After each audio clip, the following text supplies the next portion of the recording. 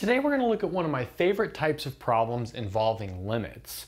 And those are the types of problems that jump towards integrals using the Riemann sum definition of an integral. Okay, so anyway, let's see what we have here. Oh, and by the way, this is from the 1997 International Math Competition.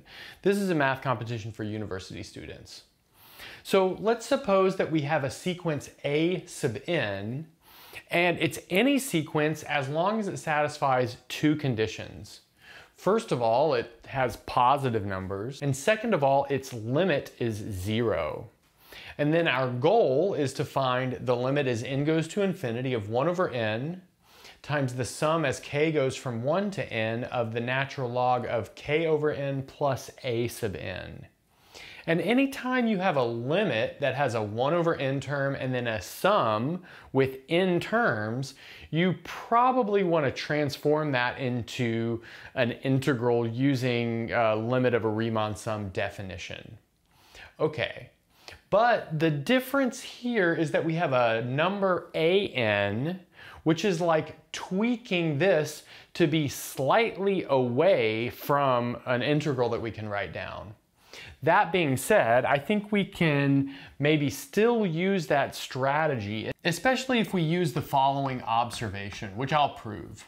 And that is, as long as a is a positive real number, the integral from a to 1 plus a of the natural log of x dx can be written as the following Riemann sum. So it'll be the limit as n goes to infinity of delta x times the sum as k goes from 1 to n of the natural log of x sub k. Of course, that's just a straight definition. Now what we need to do is find delta x in our setup and, well, xk in our setup. So let's recall that delta x is equal to b minus a over n. So I'm using maybe traditional notation where a is the lower bound of integration and b is the upper bound of integration. So in this case, the role of b is being played by 1 plus a. So if we do 1 plus a minus a, we get 1, and then we'll have just 1 over n for delta x. And then let's also recall from the standard way of doing limits of Riemann sums, x sub k will be a plus k times delta x. And the way I like to think about this is you start at a and you take k steps. Each one of those steps is delta x units long.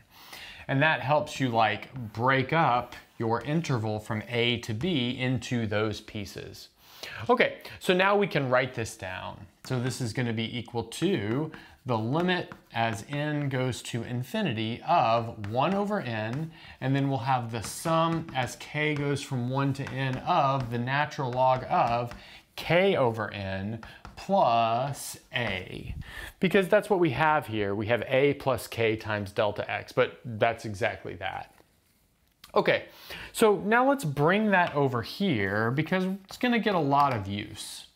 So let's notice for a bigger than 0, we have the integral from a to 1 plus a. And really this is a bigger than or equal to 0. There's nothing special with a being, there's nothing special with a being positive there. It can't be negative because that's outside of the domain of the natural log. Okay, so anyway, the natural log of x dx is equal to the limit as n goes to infinity of 1 over n, and then we'll have the sum as k goes from 1 to n of the natural log of k over n plus a. So that's what we have here. But notice this is a fixed a, but this is a variable a here. This a sub n, that's a term of a sequence. And that's going to change for every term of this sum. That's what makes this kind of sticky. That being said, with this observation, I think we're in good shape. So let's get started with the final solution. And the idea will be to bound this thing right here between two things that look very, very similar, but where this an has been replaced with a constant. And thus we'll be able to use this rule right here. Okay, so how might we do that? Well, let's use the fact that an is positive and its limit is 0. And also we'll use the epsilon n definition of a limit. Okay, so let's say given epsilon bigger than 0, let's take a capital N, which is a natural number, such that if little n is bigger than or equal to capital N, then we have a sub n is less than epsilon, but it's always bigger than 0. So we have something like that going on. But now, since the natural log function is increasing, let's also notice that for k between 1 and n, we have the following. So our thing over here, so this natural log of k over n plus a sub n will be less than the natural log of k over n plus epsilon. Again, because the natural log function is an increasing function, and we put something larger in its argument. But it's going to be bigger than the natural log of just k over n. Again, because the natural log function is argument. Again, because the natural log function is increasing. And we get this just from maybe adding k over n to each part of this inequality. Okay, but now we'll sum this after multiplying by 1 over n, and we're kind of almost there. So let's do that. So now we have the sum as k goes from 1 to n of 1 over n times the natural log of k over n is going to be less than the sum as k goes from 1 to n of the natural log of k over n plus a sub n, which in turn is less than 1 over n times the sum as k goes from 1 to n of the natural log of k over n plus epsilon. Okay, so that's where we're at. And now we're going to take the limit of all parts of this. So we'll take the limit of the two outside pieces using this observation that we proved. So let's write that down first. So this limit over here using the observation is exactly the integral from 0 to 1 of the natural log of x dx. And then I'll go ahead and put that what we have in the middle here is the limit as n goes to infinity of, well, exactly what I get when I bring this down. I realize I just forgot a 1 over n there. So we've got 1 over n. The sum as k goes from 1 to n of the natural log of k over n plus a sub n. So that's what I'll call our goal limit. And then what do we have over there? Well, let's use our observation again, but now the role of a is being played by epsilon. So this is going to be less than or equal to the integral from epsilon to 1 plus epsilon of the natural log of x dx. But now let's notice that this down here is true for any epsilon bigger than 0.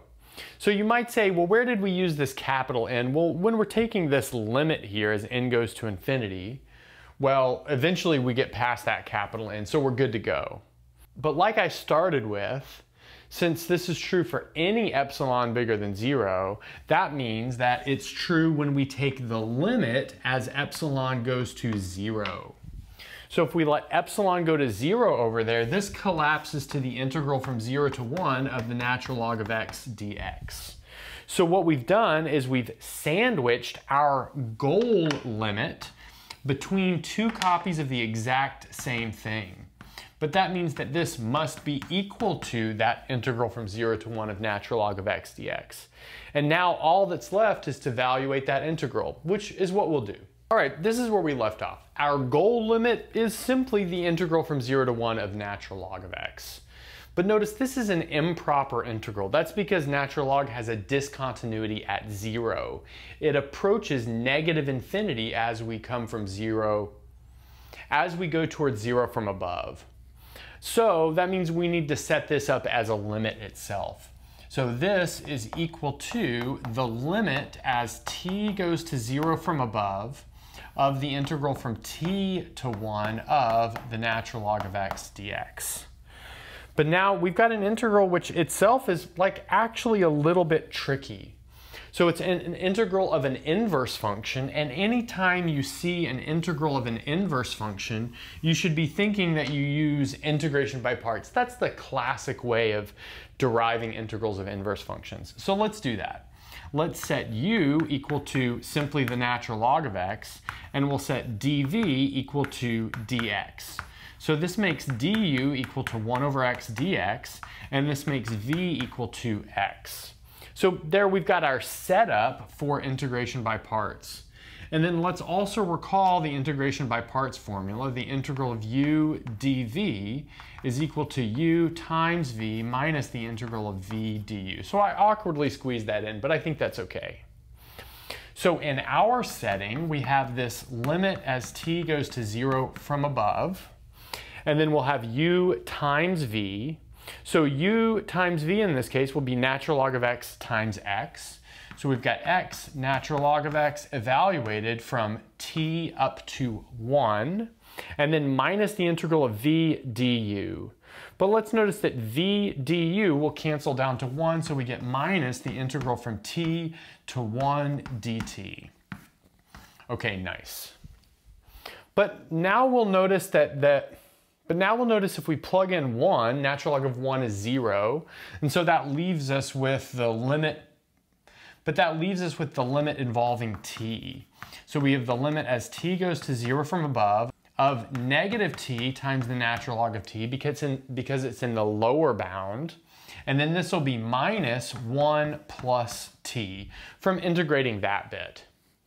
And now I'm going to leave a little step for you, and that is to show that this object right here, this minus t times the natural log of t, in fact turns into 0, as we take the limit, of course. And then this t term will obviously go to 0 as well, leaving us a final answer of -1. And so there we have it. We found the final value of this limit. It's just -1. And that's a good place to stop.